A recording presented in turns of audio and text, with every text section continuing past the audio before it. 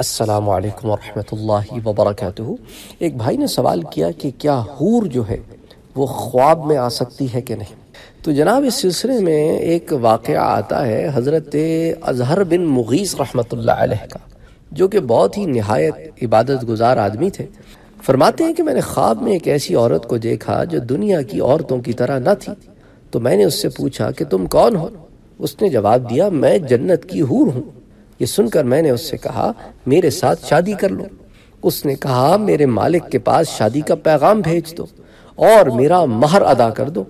تو کہتے ہیں میں نے پوچھا کہ تیرا مہر کیا ہے؟ تو اس نے کہا رات میں دیر تک نماز پڑھنا۔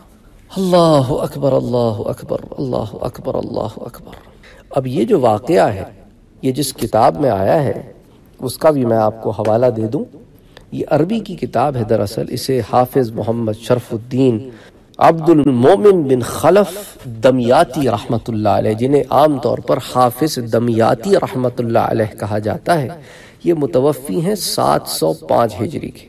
انہوں نے جو کتاب لکھی ہے عربی زبان میں اس کا نام ہے المتجر الرابح فی ثواب العمل الصالح۔ المتجر الرابح فی ثواب العمل الصالح۔ اس کتاب میں باضابطہ انہوں نے ایک باب باندھا ہے جس میں نفل نماز کے ثواب کا ذکر ہے، اور اس میں وہ بہت سارے واقعات ذکر کرتے ہیں حدیثوں کے بعد، جن میں سے ایک واقعہ جو ہے وہ یہ بھی ہے جو اسے ذکر کرتے ہیں۔ السلام علیکم ورحمۃ اللہ وبرکاتہ۔